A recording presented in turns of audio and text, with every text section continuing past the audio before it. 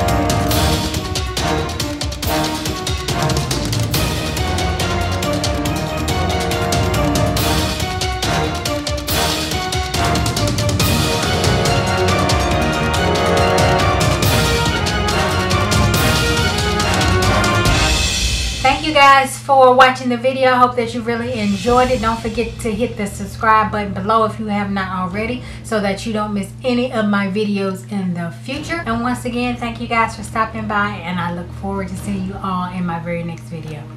Bye bye.